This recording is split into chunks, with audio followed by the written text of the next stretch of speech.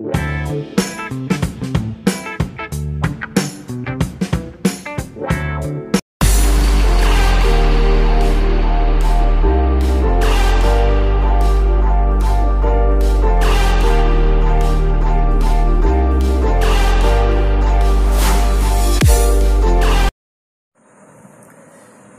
5.2 દાખલા નંબર 17 સમાંતર શ્રેણી 3, 8, 13 એમ કરતા કરતા 253 હોય તો તેનું છેલ્લેથી 20મું પદ કે પાછળથી આપણે 20મું પદ શોધવાનું છે.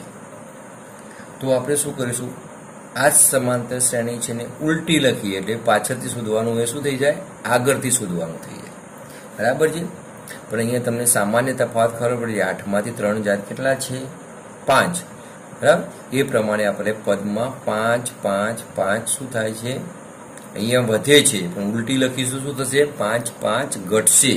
અહીંયા 3 + 5 8 + 5 13. પણ ઉલટી પાછળથી બોલીએ, જુઓ 13માંથી 5 ઓછા થાય એટલે અહીંથી પાછળથી શ્રેણી આપણે લખીશું ત્યારે 5, 5 ઘટતા લખીશું. એટલે કે ઉલટી લખીએ છીએ. એટલે કે આપેલ શ્રેણીને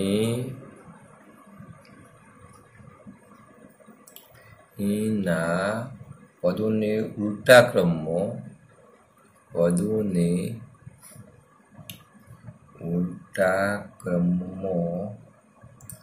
લખીને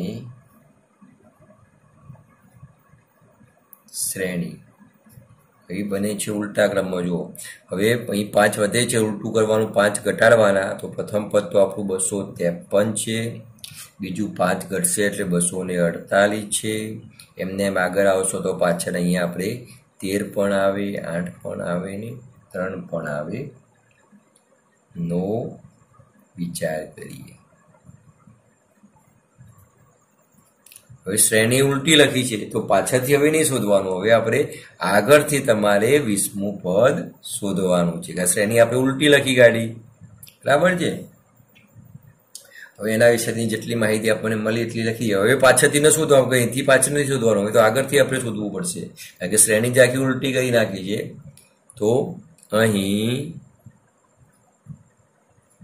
પ્રથમ પદ એ બરાબર 253,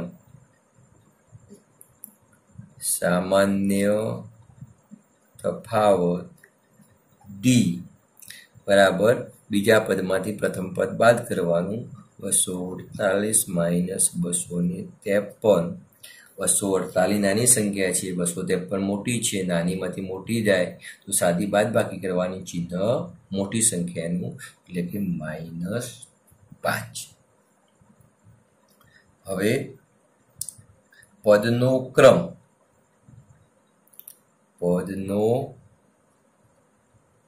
ક્રમ n એટલે કે 20મું પદ આપણે શોધવાનું છે. અને 20મું પદ એ 20 શું કરવાનું છે, શોધવાનું છે. તો ફરીથી આપણે સમાંતર શ્રેણીના એનમાં પદનું સૂત્ર લખવું પડશે. યાદ રાખો, વારંવાર લખીએ છીએ, સંપૂર્ણ લખીએ છીએ કે સમાંતર શ્રેણીનું nમું પદ શું, એ n બરાબર a + n-1d. હવે તો તમને પણ દરેકનો શું શાના માટે અક્ષર વપરાય છે પાકું થઈ ગયું હશે.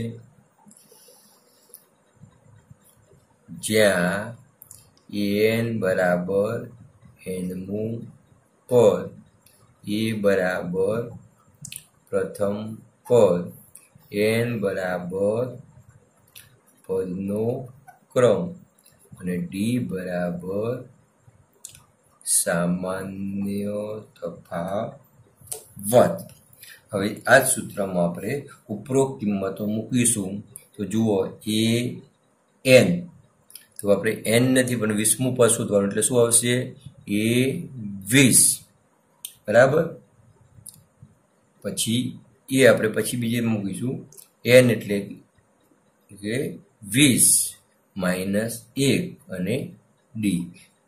અગાઉ આપણે બધી કિંમતો શોધેલી છે. બરાબર. એ 20. પ્રથમ પદ આપણું કેટલું હતું? 253. 20 ઓછા 1 એટલે કેટલા થાય? 19. હવે ડીની કિંમત -5 આવી છે. કેટલી આવી છે? એટલે હંમેશા કૌંસમાં લખવા. હંમેશા જેટલા કૌંસ વાપરશો એટલી પરીક્ષામાં ભૂલ ઓછી પડશે. -9 તો એમ તો કૌંસ વાપરશો સારું લાગે. જો આપણે કૌંસ ન કર્યો હોય તો તમે શું વિચારો? 19 - 5 છે, પણ કૌંસ વિચારે 19 અને 5 નો ગુણાકાર છે. ધ્યાન આપવાનું છે. બરાબર એ 20 253 19 5 આના આગળ ચિહ્ન વત્તા છે, આના આગળ ઓછા છે, એટલે વત્તા ઓછાનો ગુણાકાર ઓછા થાય, -95. બરાબર 253 માંથી 95 જાય તો એની બાદ બાકી થશે 158. આ સામાન્ય બાદ બાકી તમને આવડવી જોઈએ. ન આવડવી જોઈએ તો રફ માંથી તમારે શોધી કાઢવાની. હવે એ 20 બરાબર 158. તો આપણે આ રીતે દાખલો અહીંયા પૂર્ણ થાય છે. આમ શ્રેણીનું